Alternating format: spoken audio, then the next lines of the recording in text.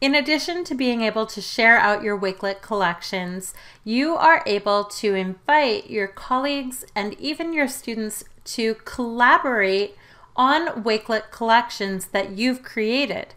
Your collaborators, or as they're called in Wakelet, contributors, don't need a Wakelet account. Let's take a closer look at how you can invite others to be contributors in a Wakelet collection. So I'm going to open one of my Wakelet collections here on my Wakelet homepage. And this time, instead of going to share, I'm going to click on contributors. Notice that I have two tabs along the left. I can invite contributors and I can manage contributors. Under manage contributors, I can see everyone who is involved in contributing or collaborating on this particular collection. Let's go ahead and invite a few collaborators or contributors. So in the invite tab, notice that I have a few different options.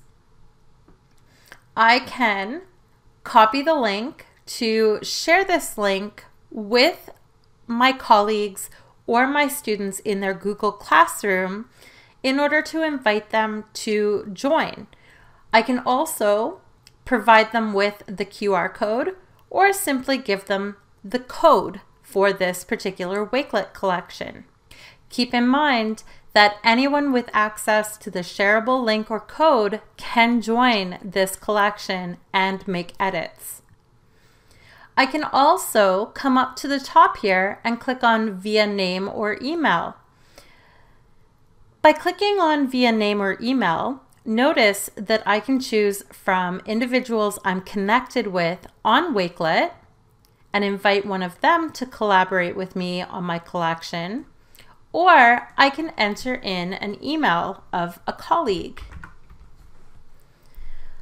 Once Wakelet has determined that the email is valid, I can simply click add and an email will be sent to this particular colleague, providing them with the information to join the Wakelet collection when I hit send. All right, so we've sent one invite so far. Let's go back to contributors and let's take a look at how we can use the copy link or the code in order to join a collection.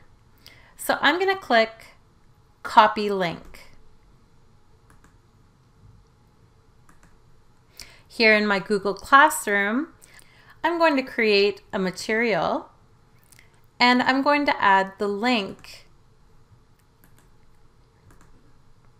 that I copied. And I'll just put in the title, please join the Wakelet collection.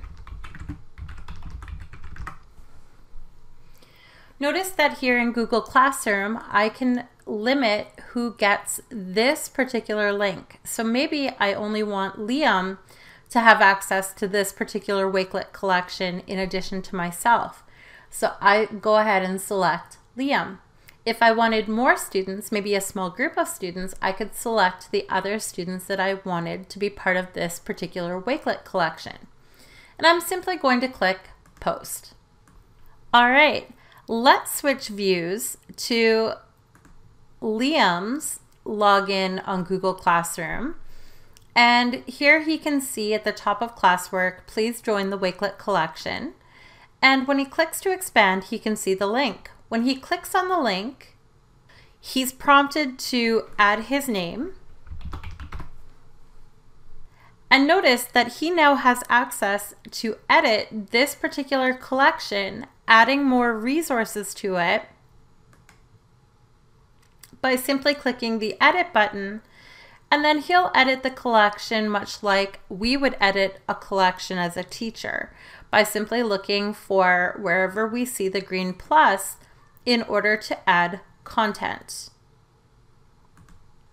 Last but not least, we can also invite collaborators or contributors by giving them the Wakelet code. So I'm going to open the collection again, click on contributors, And this time I'm simply going to copy the code. Now I could email this code to a colleague or provide this code to my students along with the web address for wakelet.com. So let's go back to Liam's account, and this time we'll go directly to wakelet.com.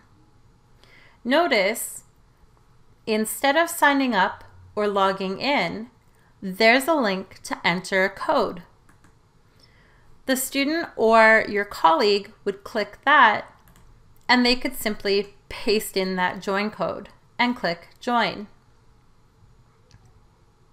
Once again, they'll be prompted to add their name.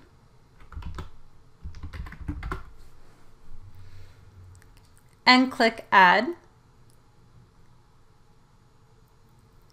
And once the collection has loaded, they will have the ability to click edit collection and add more resources, a wide variety of resources, to this particular collection. Let's return to my Wakelet account.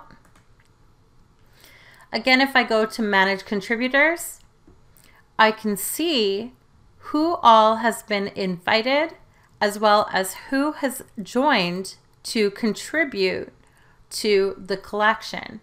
Notice that I can always remove anyone that I do not want to have access to the collection. And if I go back to invite contributors, I can always generate a new link and code to change this up and prevent others from being able to access this particular collection to edit or collaborate